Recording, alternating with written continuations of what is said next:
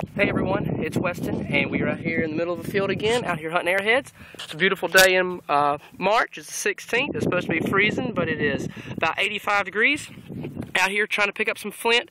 Haven't found anything, and looked down right here and just saw this. So, been looking for some trash. Haven't really found anything in this field ever, so maybe this will turn out to be something. Looks like it's got a little bit of an edge to it. And sure enough, there's a point right there.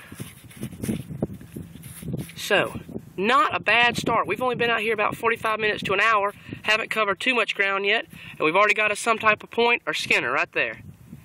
Thank y'all for watching. Hope you're enjoying them, and good luck if y'all go hunting. Talk to you in a little bit when I find something awesome. Weston out.